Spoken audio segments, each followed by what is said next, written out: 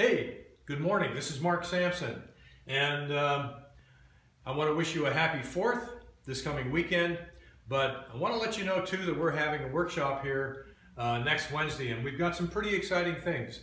I'm going to go through a few of them for you, and we're going to be basically hopefully answering and proposing a lot of questions that make you stop and think. The first one is, why real estate? Why are we in real estate? In my book, we're in real estate because everyone wants a better future. And as a better future, it's going to work itself and dovetail into the basic fundamentals of who we are, what we do, into time, money, and security. So, based upon that, how will we do it?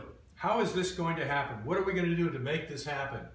And where will you start? Well, basically, we're going to start by joining some sort of a real estate firm that we have confidence in and that we feel that is going to answer the question of how I'm going to get to that better life. So we have choices of brands, boutique, and franchises, but it looks like an umbrella, and it is somewhat of an umbrella, but where are you in the process? Again, in my opinion, we are the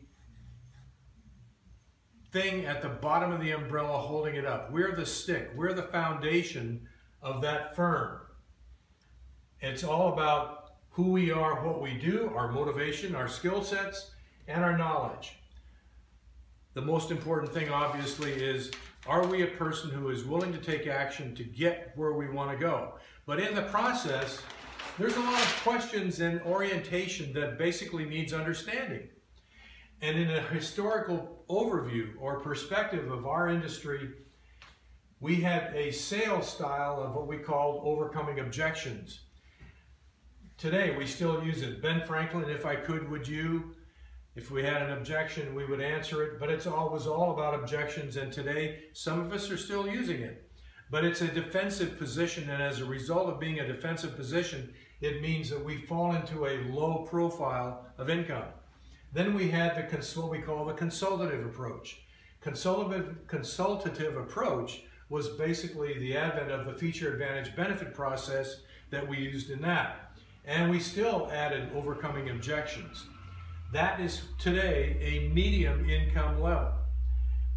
We're going to embark on answers and questions and who we are, where we are, and where we begin with what we call the entrepreneurial approach to the selling style of real estate of the future. That being practiced today is considered in the top 5% of the agent echelon. We have to sophisticate our skill sets. We need what we call a sequential business model or sequential approach to achieving that. And we have to answer the objections before they pop up in the process. We're going to try to answer a lot of questions you might have about this. So let's take a look at who we are as a person, physically, mentally, inside, outside. But here again, it's all about mindset and how you're going to approach the questions that we have. And so basically, here comes the first of the questions. Do you struggle with what you need to do? Do you struggle with what you need to say? Do you struggle to who do you listen to? Do you struggle with when and how to move forward? And of course, are you at odds in the real estate industry or with the real estate industry and also with the broker and also with your colleagues? Over what, you might ask? Well, it all comes down to what are we producing in terms of repeatable results? How do we achieve those results? We see other people doing it, and I'm sure that we're going to ask ourselves the question, why can't I? I should be able to, and you should. There's absolutely no question in the world if you have the right sense of direction, the hand on your shoulder, the ability to get your questions answered when, if, and when, and let's move forward. So today's questions basically, are you unclear about what you're supposed to be doing? Where will you start? What do you focus on? How do I know it's the right thing to do? Will I screw up my business in the process? I think we all have a little bit of fear about that. Well, what if? And will I starve in the process? Makes sense. If you give up one thing and you start something else, is it the right thing to do, and will it cost you? But you basically have these questions applied to the silos of income as to what you're supposed to be doing. Your marketing, prospecting, how you're going to approach and how you're going to handle the internet, the follow-up, which is where the consumers lie. Where are they at? Where's the current ones? Where's the long-range ones? What your farming is, are you going to farm in your sphere? Are you going to do a geographical farm? And what about referrals and how are you going to handle them? All things that we will be discussing at our workshop on Wednesday.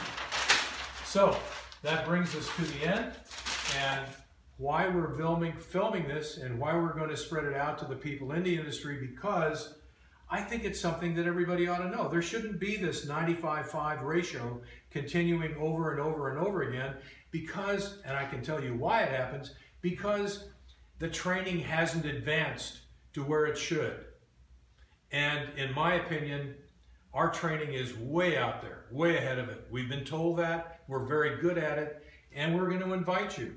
Next Wednesday, July 6th, 10 to 12, 433 Via Corta in PVE. Don't be bashful. We're not going to bite. And we want you to help enjoy and get the benefits of the workshop. Have a great 4th of July. Hope to see you next Wednesday.